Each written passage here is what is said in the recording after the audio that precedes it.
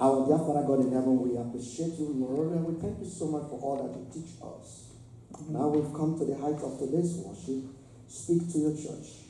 Use me. Let there be the vocal cord of the Holy Spirit, O Lord, be released through my mouth. And I pray that you would reach your people. Give me the inferences, give me the allusions that I need. Give me the examples, O Lord. Give me the reference that I need today. And I need the unction from above. Help me, O Lord, to speak as the oracle of God. In Jesus Christ's name I pray. Amen. Amen. In a brief moment, I would like us to have the topic today, evangelism. Het onderwerp van vandaag, waar we het zo over hebben, is evangelisatie. Through the gospel. Door het evangelie. Evangelism. Evangelisatie. Through the gospel. Door het evangelie. There is no time now to waste. Er is geen tijd te verspillen. There's no time now to be idle. Er is geen tijd om lui te zijn. There's not a considered or organized evangelism that is needed now. We hebben een evangelisatie nodig die georganiseerd is. No. We don't need to organize it. Oh, we hoeven het niet te organiseren. We don't need to make it like it is something that we need to really plan for. That's what I'm trying to say. We hoeven het niet echt te plannen. But it is something that we will do at the drop of a hat. Maar we moeten dat eigenlijk altijd doen. It's something that everyone should be able to do. Very good. That's like I hear myself now. Het is iedereen die zou dat eigenlijk moeten doen. It is important that we all come together. Het is belangrijk dat wij allemaal samenkomen. Or we come as individuals. Of wij komen als individuen. To reach the perishing world. Om de wereld die verloren gaat, om die daarnaar uit te strekken. I'm going to read Acts chapter 10 to be able to buttress this evangelism through the eye of Peter and the story behind Cornelius. Door de ogen van Petrus, door het verhaal van Cornelius in Handelingen hoofdstuk 10, ga ik het over evangelisatie hebben. Let's quickly open to Acts chapter 10. Laten we snel opslaan, Handelingen hoofdstuk 10. In chapter 9, in hoofdstuk 9, Paul was converted. werd Paulus bekeerd. Paul was turned around. Werd Paulus omgekeerd.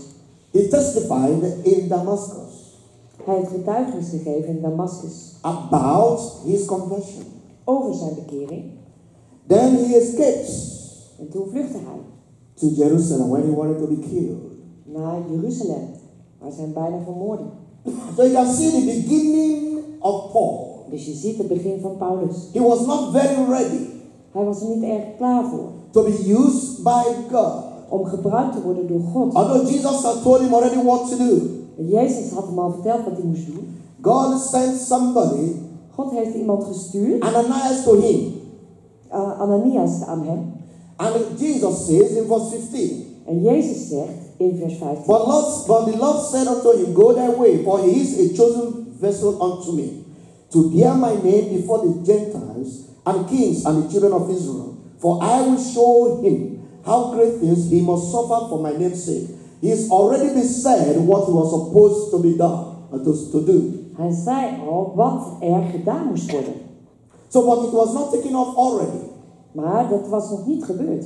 But now God needed to use Peter. Maar nu moest God Petrus gebruiken. And now Peter already has traveled down. En Petrus die is al komen reizen. So when he traveled, dus toen hij onderweg was, he was able to come around and he saw somebody whose name is Anis, and God used him to heal him. Zag hij iemand onderweg die heet Eneas en God gebruikte hem om hem te genezen. So, and that was in Lydda. En dat was in Lydia. So he moved on. Dus hij ging verder. To Joppa. Naar Joppa. And there he saw a certain disciple called Tabitha, En daar zag hij een discipel, Tabitha geheten, who did a very good job, die heel goed bezig was. who sustained the disciples of Jesus Christ, Die zorgde voor de discipelen van Jezus Christus. making clothes for them. Ze maakte kleren voor hen. She died, Ze stierf. and Peter was sent for. En Petrus werd geroepen. And he came, prayed, and Tabitha came back to life. En hij kwam en hij bad en Tabitha stond op. Now, chapter 10. Hoofdstuk 10. We are going to talk about Cornelius. We gaan het hebben over Cornelius. Why? Waarom? It will be able to help us to understand how we can evangelize people, especially those who are not like us. Het helpt ons te begrijpen hoe wij moeten evangeliseren. Vooral de mensen die niet zoals wij zijn. Pay good attention. Let goed op. In half an hour, I'm going to be able to see how much we could go. Over een half uur kijk ik hoe ver we zijn. In verse 1, there was a certain man in Caesarea called Cornelius, a centurion of the band called the Italian band. Vers 1. En er was te Caesarea iemand genaamd Cornelius, een hoofdman van de zogenaamde Italiaanse afdeling. So I'm going to break these messages into 4. Dus deze boodschap die ga ik in 4 delen. Or even 5. Of zelfs 5. Cornelius' conversion, verses 1 to 8. De bekering van Cornelius, vers 1 tot 8. Peter's vision, verses 9 to 22. Petrus' visie, versen 1 tot en met 22. Then Peter goes to Cornelius. Dan gaat Petrus naar Cornelius. Verses 23 through to 33. Van 23, vers 23 tot 43. Then we are going to look at the sermon of Peter. Dan gaan we kijken naar de preek van Petrus. Verses 34 to 43. Vers 34 tot 43. Then finally, the Holy Spirit falls on the Gentiles. En tenslotte de Heilige Geest valt op de heidenen. 44 to 48. 44 tot 48. So somebody read for me the Cornelius conversion from verses 1 to 8. Dus iemand gaat voor mij lezen, vers 1 tot en met 8, over de bekering van Cornelius. 1. There was a certain man in Caesarea called Cornelius, a centurion of the band called the Italian band, a devout man and one that feared God with all his house, which gave him much alms to the people, and prayed to God always. He saw in a vision evidently about the 9th hour of the day an angel of God coming unto him and saying unto him, Cornelius. And when he looked on him, he was afraid, and said, What is it, Lord? And he said unto him, Thy prayers and thy alms are come up for a memorial before God. And now send men to Joppa, and call for one Simon, whose surname is Peter. He lodgeth with one Simon a tanner, whose house is by the seaside. He shall tell thee what thou oughtest to do. And when the angel which spake unto Cornelius was departed, he called 2 of his household servants, and a devout soldier of them that waited on him continually. And when he had declared all these things unto them, he sent them to Joppa. On the morrow, as they went on the journey, and drew nigh unto the city, Peter went up upon the house top to pray about the 6th hour. And he became very hungry, and would have eaten. But while they made ready, he fell into a trance. And he saw heaven opened, and a certain vessel descending unto him, as it had been a great sheet knit at the 4 corners, and let down to the earth, wherein all manner of 4-footed beasts of the earth, and wild beasts, and creeping things, and fowls of the air. Have you read up to verse 8? Yes. All right. First of all, I saw before we cause confusion, you were going to interpret, I saw you come out. You are not going to escape it. That's how I come to. She kept quiet so that you keep doing it. So you have to have your rest today. Okay. I saw you come and I was saying something, and so let's keep the planning the way it should be.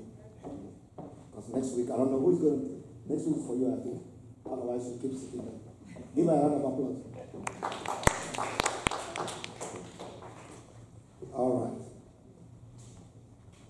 let's go back and pick up the Cornelius conversion.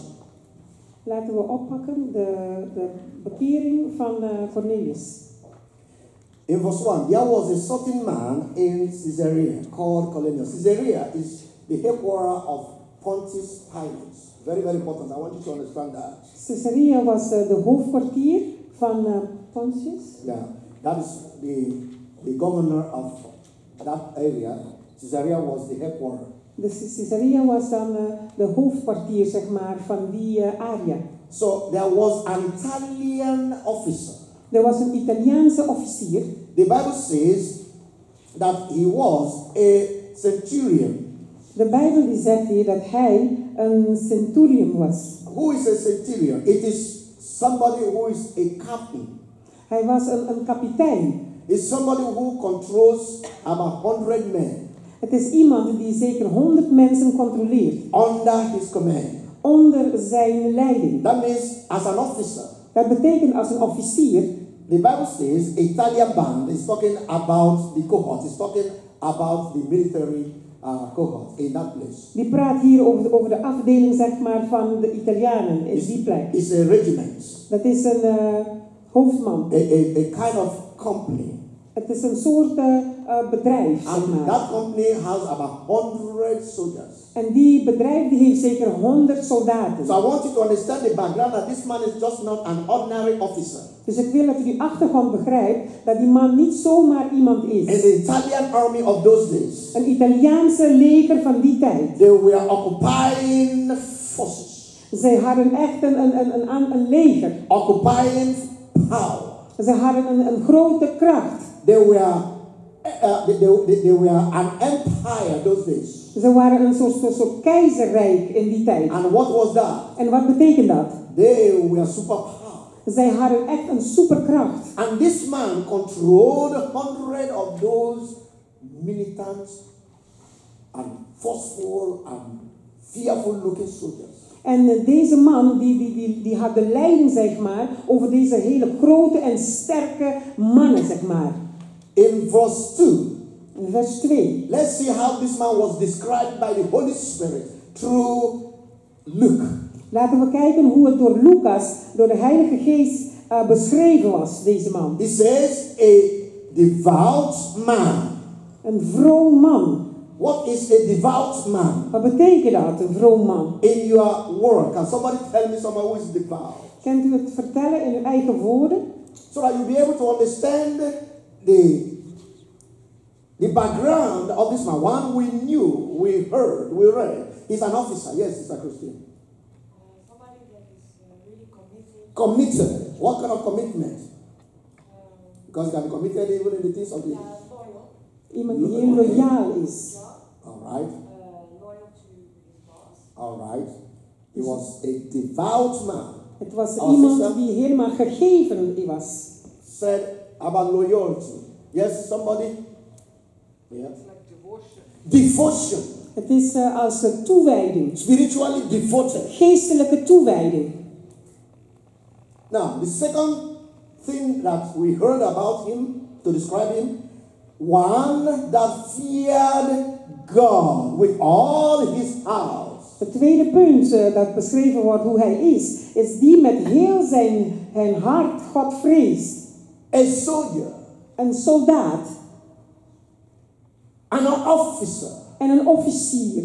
Commanding 100 men, centurion. Leiding gaf aan 100 mensen. Like you can have a legion. Zoals je zegt, zo'n legioen kan hebben. Somebody who is a legion, Iemand die a legionnaire or whatever, is somebody who can control about 6,000 soldiers. is iemand die zeg maar zo'n 6000 mensen kan regeren. Remember the demon that Jesus asked what's the name? He said we are what? Legion. Weet je nog, die demon dat Jezus heeft uitgehaald, die zei we zijn legioenen. And I think he says that there were how many legions he said? Hoeveel had hij gezegd? Men. He said there were many. Er zijn veel. A legion is 6, so it should be about because he said 12 or something like that. So it's about 72,000 demons on the body of only one man. Het betekent dat het zeker 72.000 demonen was alleen maar in één lichaam. But this man, 100, Maar deze man 100, that every time wherever he is, they are following him dat elke tijd waar hij ook gaat, gaan ze hem to volgen. protect him. Om hem te And beschermen. before they will say anything to him, En voordat ze iets konden zeggen tegen hem, they will salute him. dan gaan ze hem saluderen. This man Deze man turned him around. heeft hem He omgekeerd. was devout. Hij was helemaal loyaal. He was a man who feared God. Hij was een man die God vreesde. Listen to me, Roman soldiers were made to be cruel. Romeinse soldaten die zijn eigenlijk bekend om wraak te They zijn. are not Vreed. kidding. Zij doen geen grapje. The way they handled Jesus is enough for you to know they were wicked. De manier hoe ze Jezus behandelden, wist je dan dat ze echt And they vreed were waren. trained to be wicked. En ze waren getraind om zo vreed te These zijn. are people that will see someone and they say, hey, stop here. Dit zijn mensen die zullen zeggen, hey, stop daar. Carry my load. Pak mijn spullen. That's what they were doing. Dat is wat ze deden. They were so cruel. Zij waren zo vreed. And when you talk about Italy, En als je praat over Italië, talk about the Caesars praat or the over, emperors. dan praat je over de keizerrijk.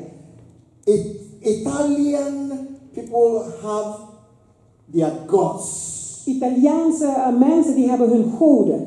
And many of their gods is something we know today. En vele van hun goden zijn dingen die we vandaag weten. Like you say, Monday Zoals je zegt, de maandag, is one of their gods. dat is één van hun goden. Tuesday, Dinsdag, Wednesday, Friday, Saturday, al die namen van de dagen. that you have Saturn. Dan heb je Saturnus. They are all the gods. Ze zijn allemaal die goden die ze They are all the gebruiken. deities of Rome. Ze zijn allemaal die goden die ze gebruiken van Today, Rome. we talk about Uranus. Als je praat over Uranus, That is their god. dat is hun We god. talk about Mercury. Dan praat je over Mercurius, That is their god. dat is hun We god. talk about Jupiter, Je praat over Jupiter, Pluto, Pluto, Venus, Venus, which we have on worldly, we call it heavenly bodies. we noemen het de hemelse lichamen. These are the gods of the Roman people. Deze zijn de goden van de Romeinse mensen. For a man to have many gods like that and being an officer, and he feared God. Voor een man om zoveel goden te hebben en hij is een officier en hij vreest God. And he extends that fear to his family. En hij stuurt zeg maar die vrees, heeft hij ook meegegeven aan zijn huis. He had no opportunity to have the Torah. Hij had die mogelijkheid No. om... He did not. hij had niet de mogelijkheid om die Torah te hebben. What is the Torah? Wat is de Torah? The law. Dat is de wet. The Old Testament. Het Oude Testament. He had no temple Hij had geen tempel called the temple of God. die de tempel van God genaamd werd. He did not understand who Abraham was. Hij heeft niet begrepen, hij wist niet wie Abraham was. He did not know about tithing. Hij wist niks over tienden. He didn't know about sacrificing animals. Hij wist niks over het offeren van dieren. But somehow, Maar toch was er iets. with the background of all these idols and gods of Italy, Met al die achtergrond van al die afgoden van Italië. he knew there was one God Hij wist dat er één God was. of the Jewish people he sees around. Van die Joodse mensen die hij om zich heen zag. He might be watching them, Hij kan misschien naar hen kijken. and he wants to be with them in the temple. En hij wou met hun zijn in de tempel. And he became devout. En hij werd echt helemaal And he toegewijd. listened to his family. En hij ging naar zijn He familie. said, though I am a military man, Dat ik toch een militair ben. I fear God. Ik vrees God. My wife, Mijn vrouw. you must fear God. Je moet God vrezen. My children. Mijn kinderen. All of you, Allemaal van jullie. fear God. Vrees God. That's why Dat is het. on that day, Op die dag. Cornelius will rise up against our generation and condemn us. Cornelius die zal opstaan tegen onze generatie. En die zal ons veroordelen.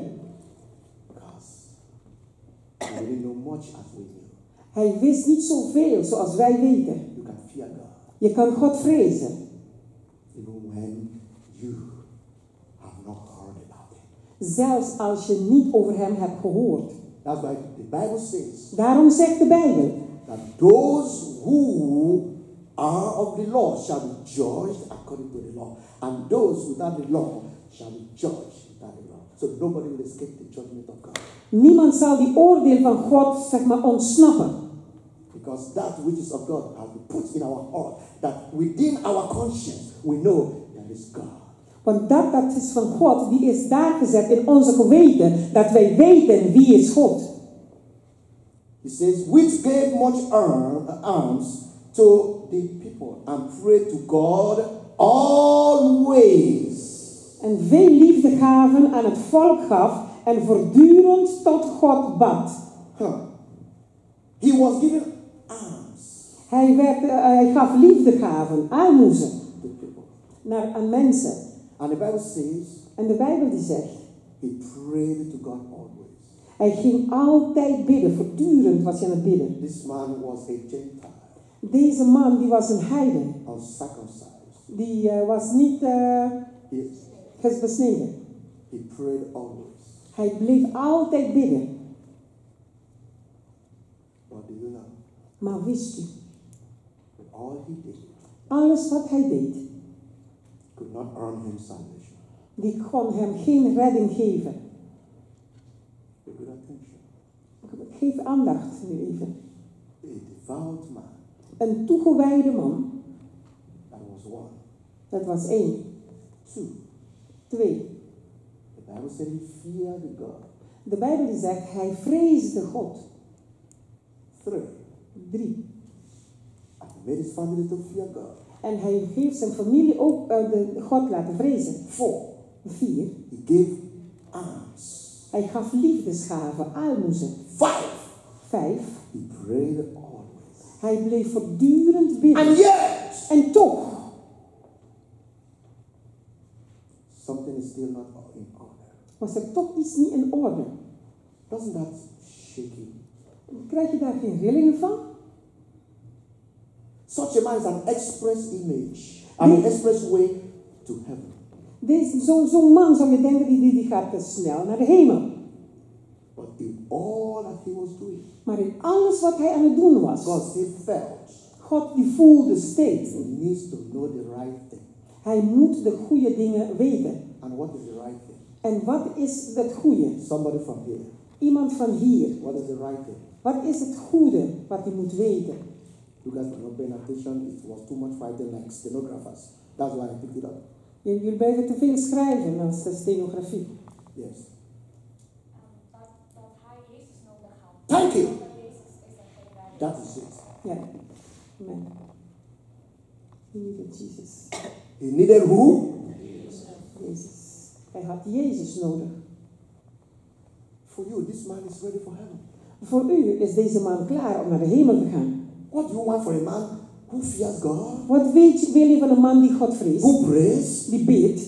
Always. Voortdurend. And he added with fasting. En hij heeft ook nog vasten erbij And he gezet. sees these poor people and says, you take this, take that. En hij ziet deze arme mensen en hij zegt van oké, geef deze, geef deze. All you'll be doing is that this man is going to heaven. Alles wat je denkt dan van deze man die gaat naar de hemel. That's why Jesus says, Daarom zei Jezus, only one way. één weg alleen. Only one way. Één weg alleen. Only one way. Alleen één weg. I am the way. En ik ben die weg. Let's see. Laten we zien. He saw in a vision, evidently about the ninth hour of the day, an angel of God coming to him and saying unto him, Cornelius. And when he looked on him, he was afraid and said, What is it, Lord? And he said unto him, Thy prayers and thy alms are come up for a memorial before God. Praise the Lord. Halleluja. God intervened.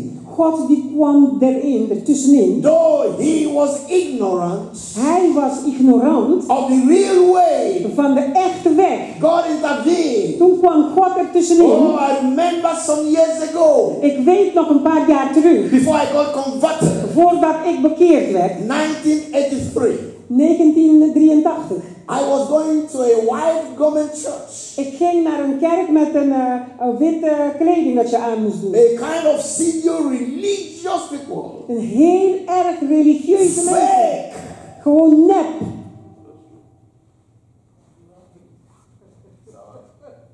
Exactly. Sabbath. Een soort sabbat.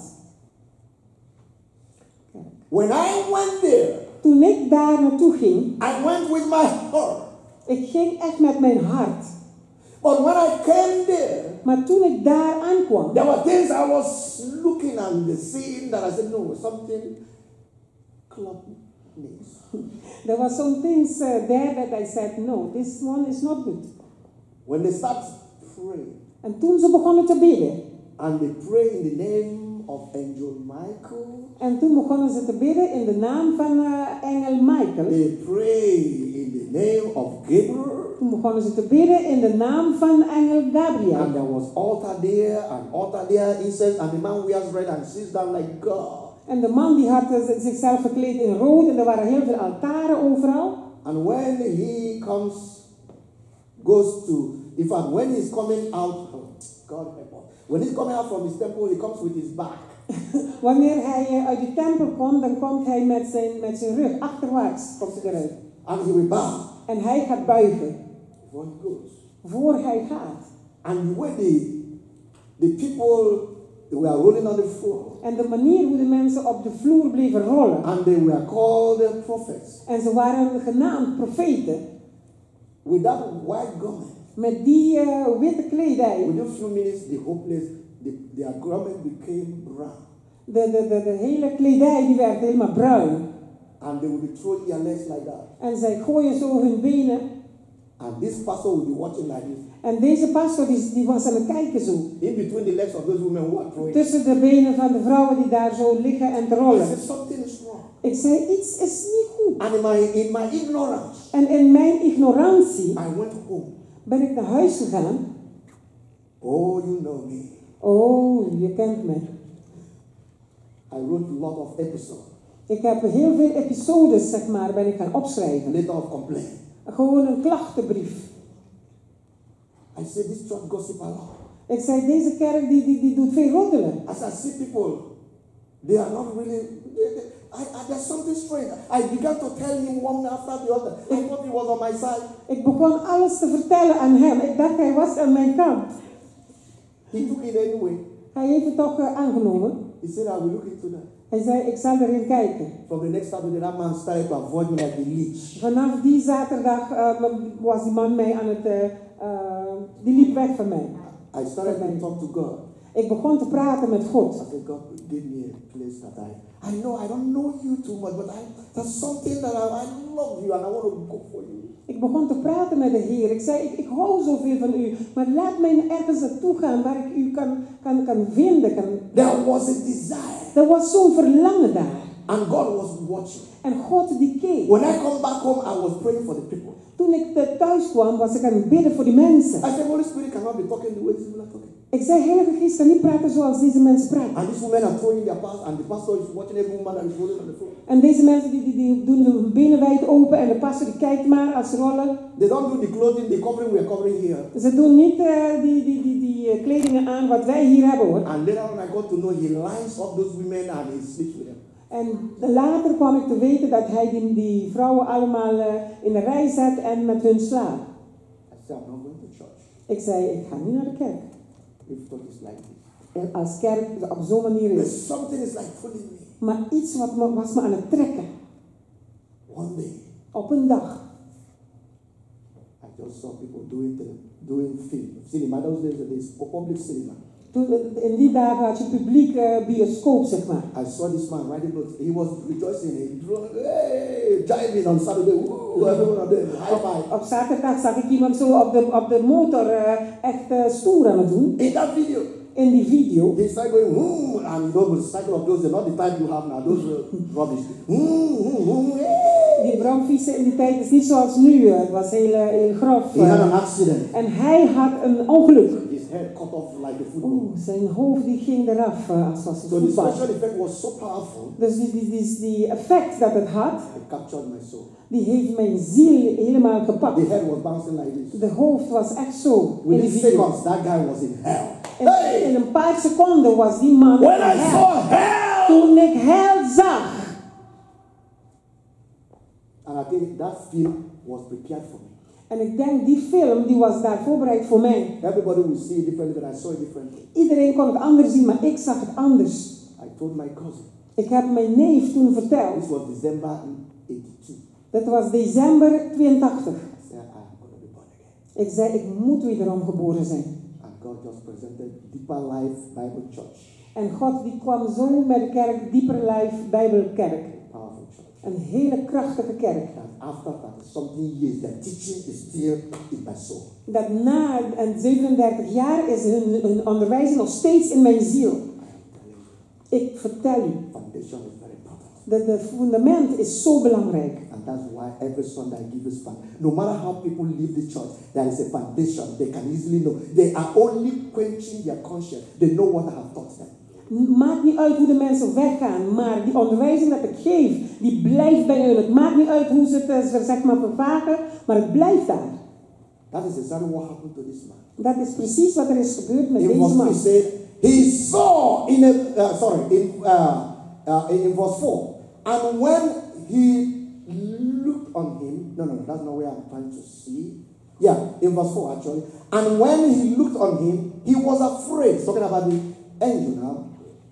What is it, Lord? And he said unto him, thy prayers. Everybody say, thy prayers.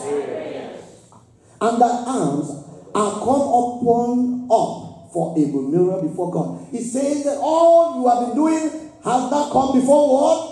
God. Hij zei, alles wat u heeft gedaan, die is daar als gedachtenis opgestegen naar God. There will be a time the cup will be full. Er is een gaat een tijd komen waar je kop helemaal vol zal zijn. Positief of negatief. There is a time you say, Er is een tijd komt dan zeg je, ik geloof niet in God.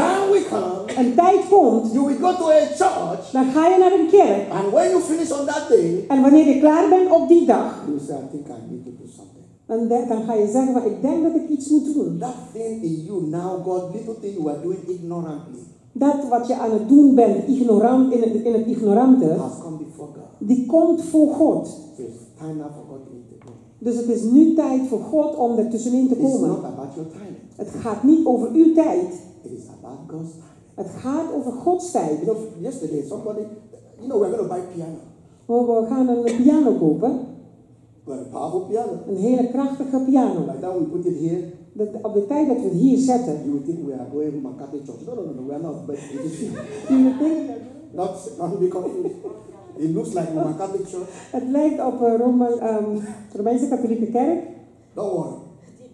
Die big one. A big one. Yeah? Een hele But it's not grote. the one you hear boom, boom. Maar No. dat is niet degene wat je hoort zo boem. But it is powerful. Maar het is een hele krachtige. And God used our sister, En God heeft onze zuster gebruikt, Diane, to get it. om het te halen. And now, En nu is going to use also to do the transportation. We are going to use my wife's vehicle. we gaan de auto van mijn vrouw gebruiken. You see, this one was broken. Is it not this one? Okay. So that one was broken. De And, andere keyboard die was kapot. and you said, okay, let's buy another one. I need to pay. God was saying, don't worry, don't need to spend money. The one we are going to buy, very powerful, new and good, but just for few amount of money. Gewoon voor een beetje geld gaan we dus nu een hele krachtige, mooie piano kopen. Now, this is why I'm telling you. Dit is waarom ik u dit vertel. I love my ministry. Ik hou van mijn bediening. I'm telling you. Ik vertel u, God is good. God is goed. In this ministry, In deze bediening, people sow too much on God. mensen die zaaien veel in God. And I don't even open Bible. You know, many churches, when you want to buy something, you will open Bible to engineer the people. Wanneer je iets wil kopen, zeg maar, je wil invloed hebben op die mensen, dan ga je de Bijbel open doen om de mensen, zeg maar, te pushen. Preach to them so that you can be able to reach into their heart, then into their pocket. Je gaat prediken dan tot hun, zodat ze echt maar hun hand in hun zak kunnen stoppen. Use the word to manipulate the people. Het woord gebruiken om mensen te You manipuleren. see all these instruments. Ziet u al deze instrumenten? That one alone cost us about 4,000. Deze alleen die kosten zeker 4000. This one's here, you see all these things. Deze hier allemaal, die kosten This geld. one was serious amount of money we bought it. Deze was echt een handvol geld. We never say give, give, give. We hebben nooit gezegd geef, geef, We geef. never open the Bible We hebben nooit de Bijbel geopend. to make you feel bad that if you don't give, you'll be in trouble. Om je slecht te laten voelen dat als je niet geeft, dan ben je in problemen. People just give. Mensen die geven gewoon. God will. The time of your giving has come in the name of Jesus. De tijd van jouw geven die is gekomen in de naam van Jezus. It may look as nothing is going on when Colonius was doing all those things. Het leek misschien alsof Colonius niks aan het doen was. God said it has come to what?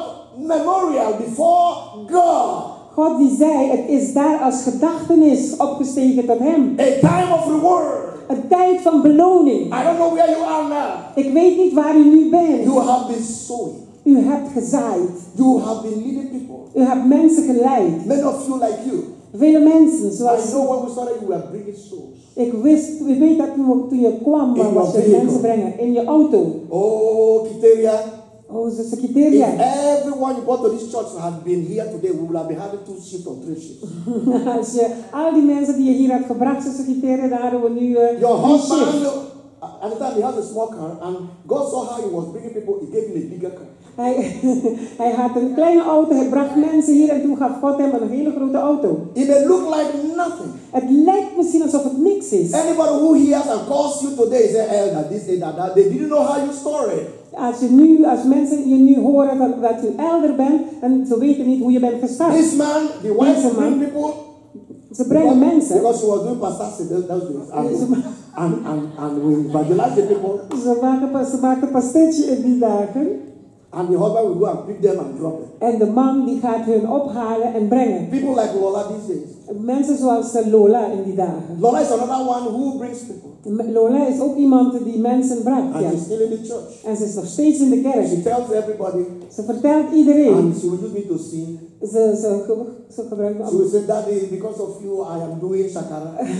Ze begint te zingen over pastor. She's still very strong in the church. Ze is echt heel sterk in de kerk. We were driving her up and down. We waren haar overal naartoe And brengen. now she comes with her children with the pram. En nu komt ze met de kinderen in de kinderwagen. God is watching. God die kijkt. Like Deacon going up and down and picking my brother and the wife going up and down. God is watching. It may look like nothing is happening. Zoals Deacon mensen ook gingen ophalen. Het lijkt misschien alsof het niks is. A time is coming. De tijd die komt. That's what encourages me. Dat bemoedigt It mij. may look like I'm doing nothing. Het lijkt alsof ik niks aan het doen ben. No. Nee. God is watching. God die kijkt. During the week, I opened Google. I opened YouTube. Gedurende de week heb ik YouTube geopend. You know, each time I see about 5 people, 10 people watch my movie, watch my preaching. I say, Soms kijk ik 5 of 10 mensen hebben mijn video bekeken en zeggen oké. I did not know.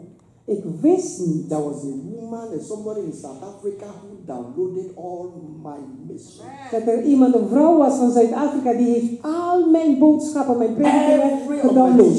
Allemaal. Put it in YouTube. En die heeft het daar in YouTube gezet.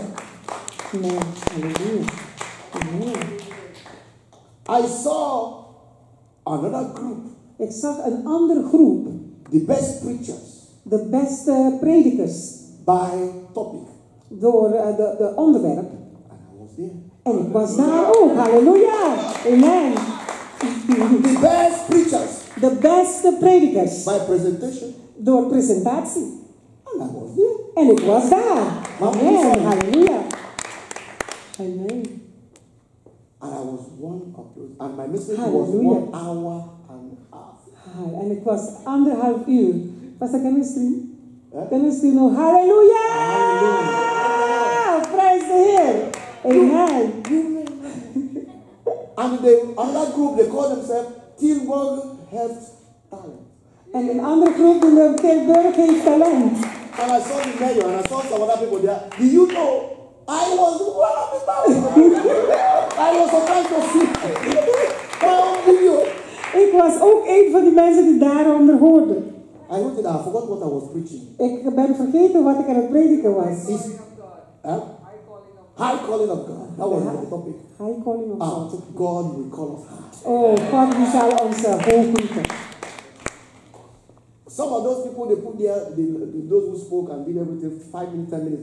My message was 1 hour, 50 minutes. Mijn boodschap die was 1 uur en 15 minuten. People, Mensen, your effort will come to glory. alles wat u doet, die zal tot gedachtenis komen. It may look like nothing is happening. God will shock you. Misschien lijkt het alsof het niks I was is, maar not God playing zal u with chockeren. my phone. I would not play with my phone. Ik was zo gewoon met mijn telefoon aan het All spelen. of a sudden, I googled my name. I just see everything. I said, me, don't go this far. Opeens zag ik zo van, ik? Zo ver? That out of 160 preachers, I'm one of them who are the best preachers. Me. Uit 160 predikers en één van hun als de beste ik. That's what? Just put as popular videos. Yeah, popular videos. Yes, popular videos. Ik was daar als populaire video's gezet. And they said, presentation, see me here, school. Presentatie. Zeg, zie maar hier, school. Best dressed pastors, I'm one of them. Halleluja. Amen. But what am I saying? Wat zeg ik hier? I am in the ministry where I see people give to God. Ik ben in een bediening hier waar ik zie dat mensen geven aan God. I want to disappoint you. Ik wil u teleurstellen. You understand? Begrijp je? Because you say, Pastor, I want to pay for the piano. Dus je zegt van, pastor, ik wil betalen voor de piano. Somebody else said, Pastor, I want to pay for it. Iemand anders die zei van, ik wil ervoor betalen. And when I see what she has done, En wanneer ik zie wat zij heeft I gedaan, say, okay, take all the blessings. dan neemt hij al de zegenen. So I can still refund your money if you want. Dus ik kan nog steeds het geld teruggeven als je wilt. So let me give it to that person too. Dus laat me ook aan die persoon geven om het te doen. You have done enough. Je hebt genoeg gedaan. En je hebt zoveel gedaan. Memorial is coming for you. De gedachtenis die komt. Yes, coming to your house. Can you bless that before it comes in my house? That's a good idea. Dat is een Okay. goede... Very good idea. Yeah, yeah. So, Yes. Deacon, when you are coming, please, you guys branch off. Dikken, wanneer je dan komt, dan komt je even langs mij. Yeah, yeah. Yes, I know. All right. Is there any way? Or maybe we can just go down to a place. All right. Okay, you call me when you guys are there. Yeah. All right. Yeah. Okay. You know their style, the pastors. I said you know their style, so it's just helping us. So we say come there, come there. Yeah, yeah, that's true. That's true. So we're going to deal with that. Dus we gaan daarmee... Now, what am I saying? That we are not struggling to do things for God. Dat wij niet strijden om de dingen voor God te doen. That's what this man was doing. Dat is wat deze man aan het doen And I was. see it in this ministry. En ik zie het in deze I bediening. can't remember when I ever told people give. Ik weet niet wanneer ik mensen heb gezegd om te geven. I can't remember when I put box in the front as everybody come out there and put money there. Ik weet nog nooit dat ik een bakje daar heb gezet en zeg... That's not about giving to God. Dat is niks slechts But om when God te God geven. touches your heart, He will touch your finances. Maar wanneer God je hart aanraakt, dan raakt hij ook je All financiën. my prayers say, God, give me souls that I will present back to you. Alles wat ik doe is, God, geef me zielen en ik geef het terug aan hem. He knows how to regularize the finances. Hij weet hoe alles te regelen met de financiën. But other pastors have turned it the right way around. Maar andere pastors die hebben het anders geregeld. I was watching this man called Gino Jenkins or whatever. Ja, ik heb deze man gezien van Gino Jenkins. He was talking about TD Jakes Hij was aan het praten over TD Jakes, having to go to Jamaica. die naar Jamaica moest gaan. And he said before he come there, they must give him 50,000. En ik heb gehoord dat voordat hij daar komt, moeten ze hem 50.000 geven. And it must be first in his bank before he goes there. En het moet eerst in zijn bankaccount staan voordat hij daar naartoe gaat. What are we doing, people? Wat doen wij mensen? What are we selling? Wat zijn we aan het verkopen? This man is so powerful enough that he himself can literally pay for that to bring the gospel to people free from his own even books alone that he writes. Deze man die is zo krachtig, zeg maar, financieel dat hij dat zelf kan boeken en het woord gratis geeft.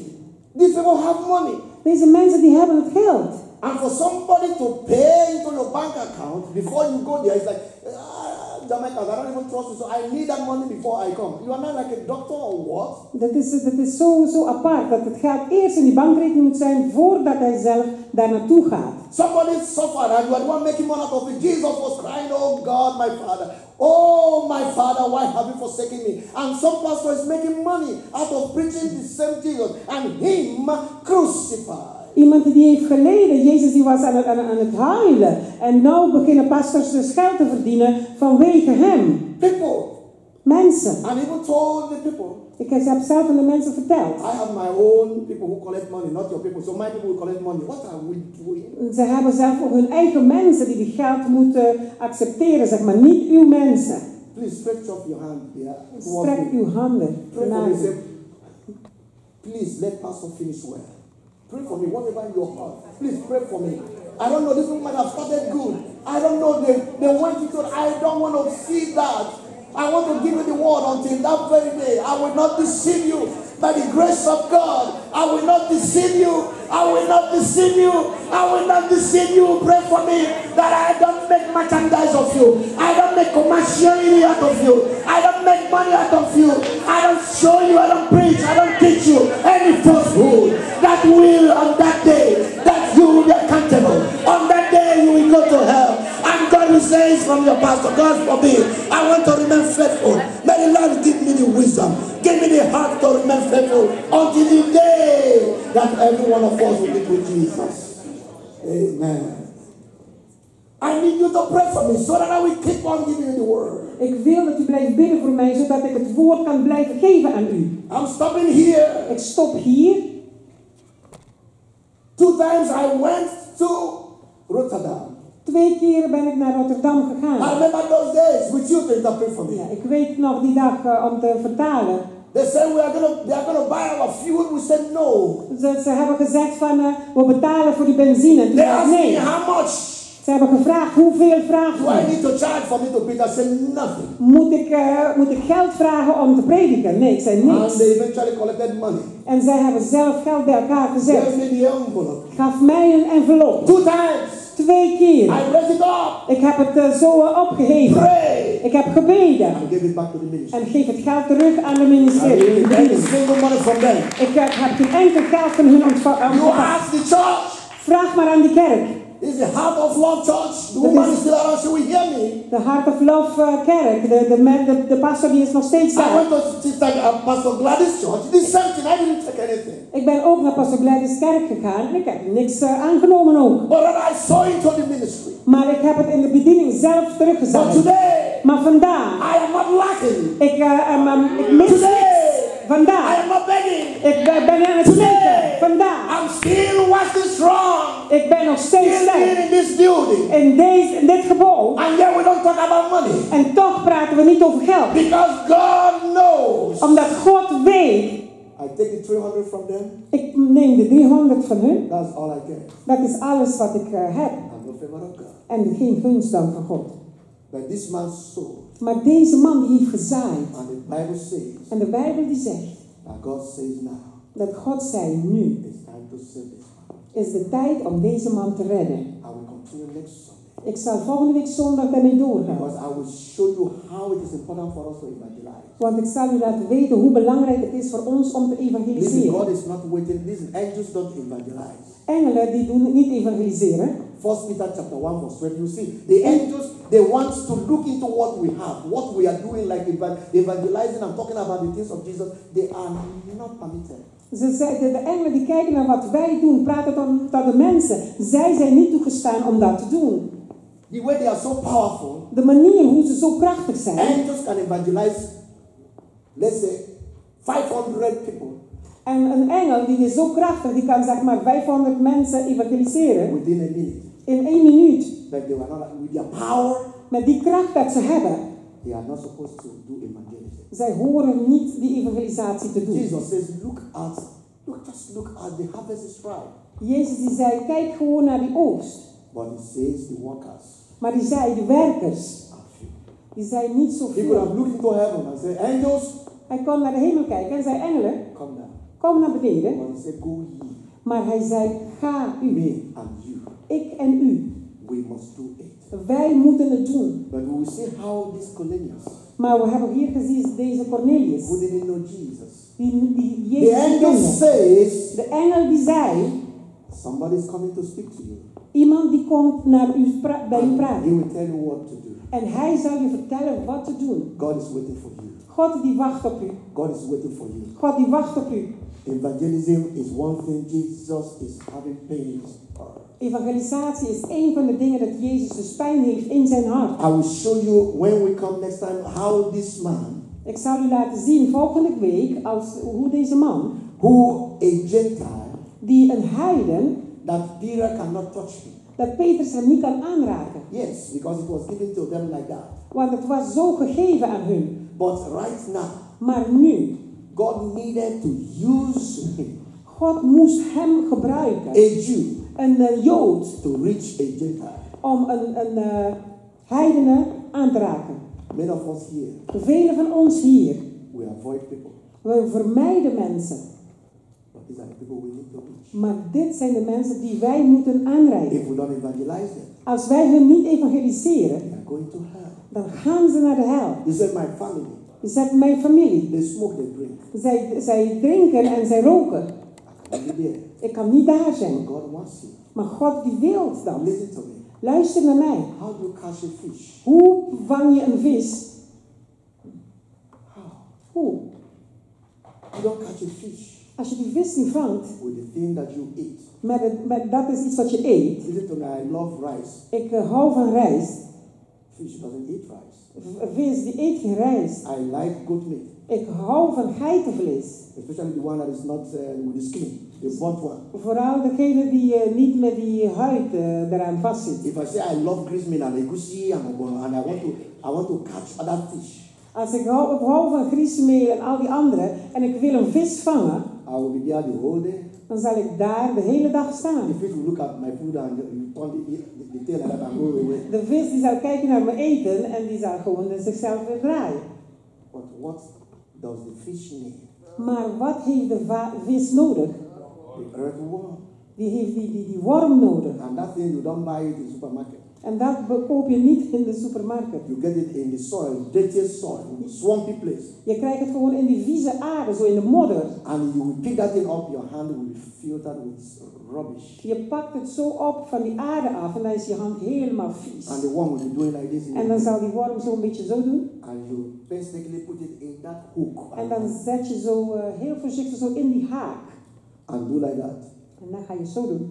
The moment the sink goes down, Op het moment dat het naar beneden gaat, the fish said, oh, delicious. Oh, dan zegt die vis zo van, yummy, yummy. lekker, yum yummy. And it will go there, oing, and En dan zal dan zo gaan, poi, en dan pakt hij. and you just do it very easily and get it like that. Heel snel pak je dan, haal je hem naar Food binnen. has come. Eten is gekomen. Your hand is dirty. Je hand die is vuil, Your heart is what? maar je hart is Clean. schoon. What am I saying? Wat zeg ik? We can reach those people. Je kan die mensen aanraken. And our hands may be dirty. En onze handen die kunnen misschien vies worden, Our heart will be pure. maar onze hart die zal puur zijn. Let's change our methodology. Laten we onze mentaliteit veranderen. Let's have pity on these people. Laten we echt zelf medelijden hebben op deze mensen. When I finish teaching us this, Wanneer ik klaar ben met ons dit aan te leren, we will see that many of us we are becoming alone for a long time. dan zien we dat wij voor heel veel jaren alleen zijn geweest. Voor jaren. There are a lot of people suffering Er zijn heel veel mensen aan het lijden who don't know Jesus, die Jezus niet kennen. that we can reach out to them. Dat wij aan hun kunnen reiken. And many of them are the Gentiles of Cornelius. En vele van hun die zijn de heidenen van You are Cornelius. the Peter of today who said, I don't want to touch anything that is evil. U bent de Petrus van vandaag die zegt van ik wil niks dat slecht is I have never aanraken. been with all this kind of a thing. Ik wil nooit met die dingen te maken hebben. May God change our heart. Dat God onze hart verandert. That is in this place. Dat in deze plek, There are no Africans.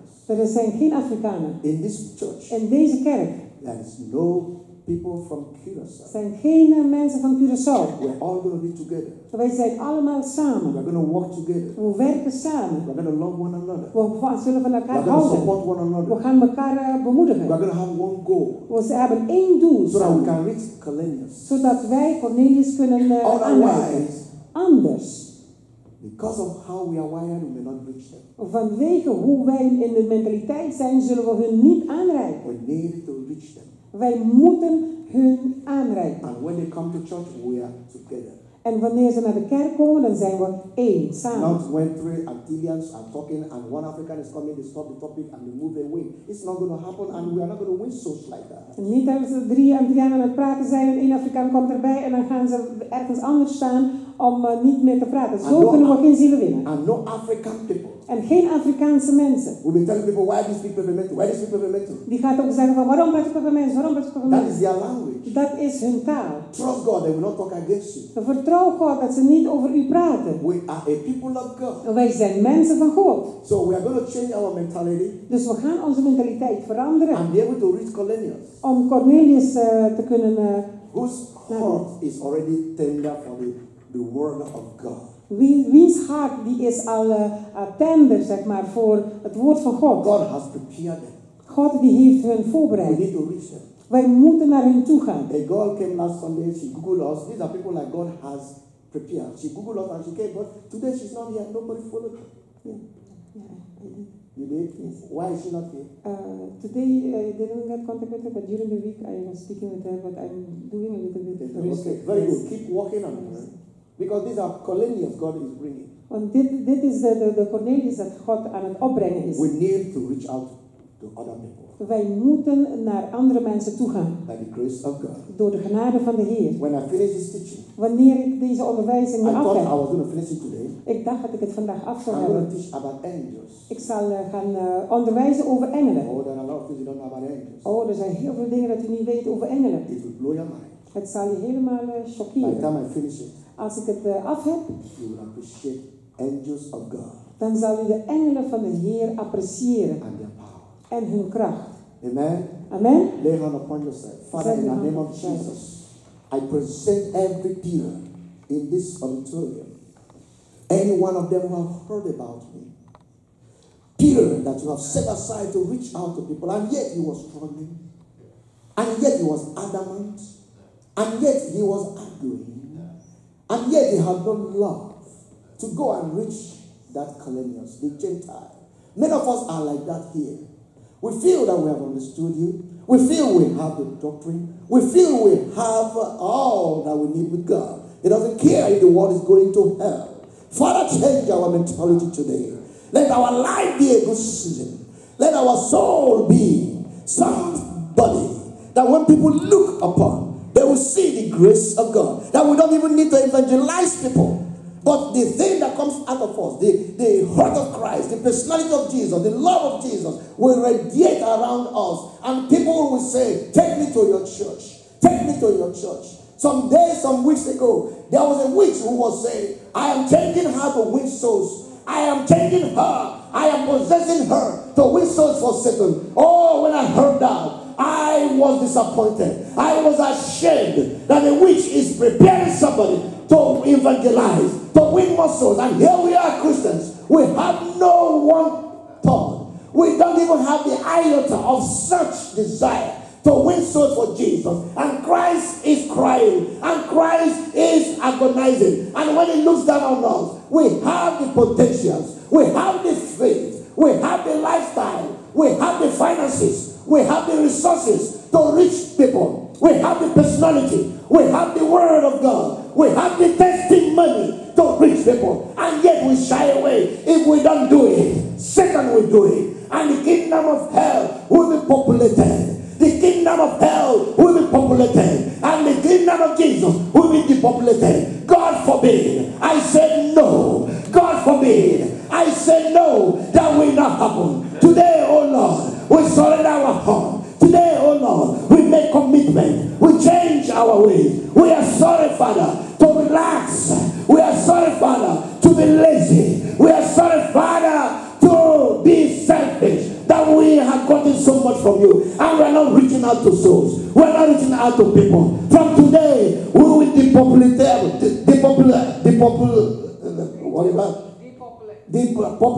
hell in the name of Jesus. And populate heaven in the name of Jesus. Father, I am looking unto you today. That everyone who has laid their hand, oh Lord, give us that heart. Give us that heart. Except we have that love, it will not happen. Except we have that hunger, except we look at souls and we ask ourselves, where is this one going? Where is this one going? We are looking at our brothers. They are marching on to hell every single day. With speed, we look at our parents, our friends. We look at our families. They are marching towards hell. And we are rejoicing every Sunday. We are clapping every Sunday. And we are speaking in tongues, oh God. When will this stop? When will this stop, oh Lord? There is somebody there who we have to reach. That Peter could not reach Cornelius. That God himself was doing the evangelism. Sending an angel to Cornelius. My God and my Father, you will not send an angel. We will do it. We will do it. And we say amen. We will do it. Help us, oh Lord. Give us that heart. Give us that mind. Give us that fire. The fire of salvation. The fire of evangelism. Give it upon us. Help us to be running for it and urgently. Because we are coming back. Which soul are we going to give you? Which people are we going to say on that day that we have built? I gave my soul to you. I gave my all to you. What have you given unto me? What have you given unto me? My Father's house on above I left. What have you presented back to me? Not even a soul to give back to our Lord. Not even a soul to present before Him. This is not going to be our portion. We ask for forgiveness. From today, we don't look upon our suffering. We don't look upon our pain. We don't look upon our finances. We don't look upon our discouragement. We don't look upon our disenchantment. Let's look upon the things of God. Let's look upon the heart of God. How Jesus is weeping. Did I die in vain? Who will reach that woman? Who will reach that man for me? Who will reach those people? If we don't do anything, there are psychologists in this country, and all of them, they are going to yoga. Many people, professional people, are now yoga. Our teachers, the teachers of our children, they are now practicing yoga. Let me tell you, my brother, they are now reading about occultism. The doctors who are treating you, they are all occult members. And because the Christians are burying their head, and we are saying, oh, the world is going haywire.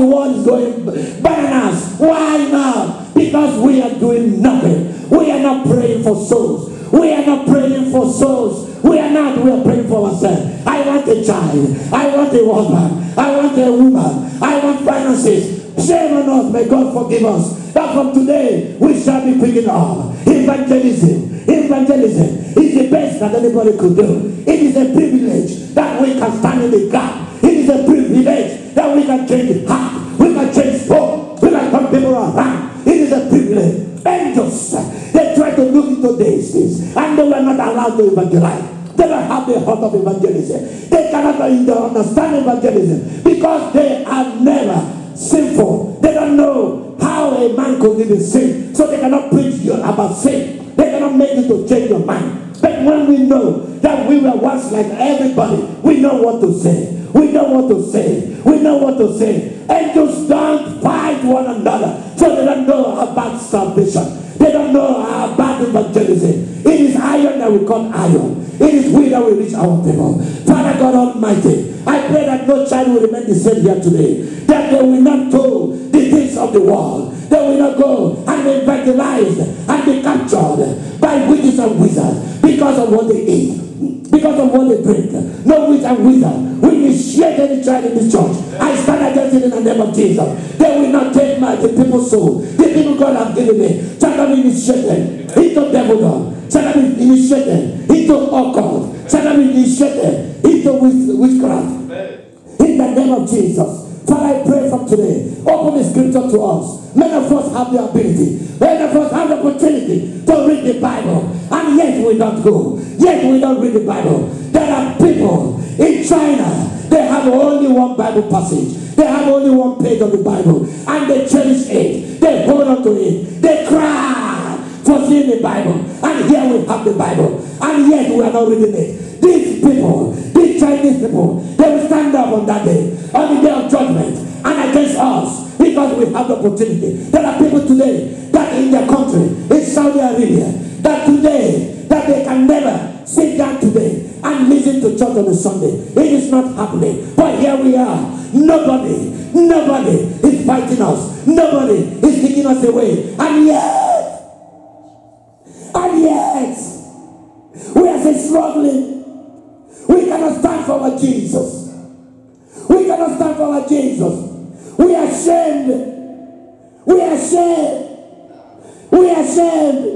We cannot walk on the street with Bible. God forgive us. We not go about with the electronic Bible. We not carry the iPad, the phone. We cannot carry the reading Bible, the printed Bible, because we are ashamed. We cannot preach Jesus. We cannot pray in the restaurants because we don't want people to see us as Christians. And yet the Muslims, they pray in every four corner of the street. They pray, the Buddhists, we see them everywhere they are. They wear the same clothes and they do everything, but we are full of secret. We are full of hypocrisy. And yet we have the Spirit. We have the light. We have the Father. We have the Son. We have the Holy Spirit. That's what happened to Cornelius. He didn't have any of those things. But God said enough is enough. You have been religious enough. But now I'm going to send you. There is only one way. And Jesus is that way. And he sent Peter. Who are my Peters here? Who are my Peters? Raise up your hand and commit yourself to God. Say, Father, I'm sorry. I cannot put down anybody I have saved. I'll not put anybody down I have turned around. Please, Father, help me. Make me a Peter today. Make me a Paul. Make me a Barnabas. Make me a Silas. Help me today. Make me a woman of God, a Holy Spirit person. I need to go in authority. I need to reach the Muslims. I need to reach the people of the world, the Buddhists.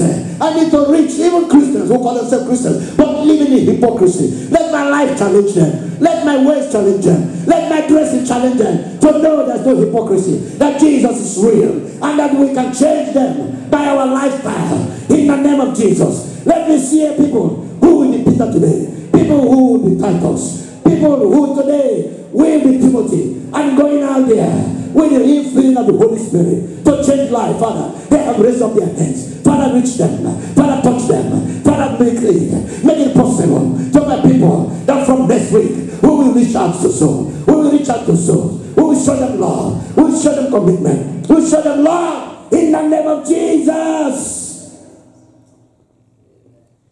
Have mercy upon us. Are we even born again? Are we born again? Because you're not born again, you cannot change anyone. Is your life ready for Jesus? Or is your life speaking to high heavens to God? So first of all, make peace with God, so that you will be an ambassador. The Bible says to wit that God was reconciling the world in Christ Jesus, and has made us ambassadors and committed the word of reconciliation into our hand. To wit that God will reconcile himself with the world. Father God Almighty, reconcile with us. Reconcile with us. Reconcile with us. And help us so that we will reconcile with others. Every rubbish that we need to surrender, we surrender today. Everything that is pulling us down, we surrender them today. Any altar that we have been building without knowing you, today be crushed and be lighted up and destroyed by fire. Any altar that is not of Jesus in our heart, altar of self, altar of deception, altar of rage and anger, impurity, altar of pride, selfishness, be burnt by fire. Holy Ghost, fire. And let God do something in our heart and make us ambassadors. Amen. In Jesus' name.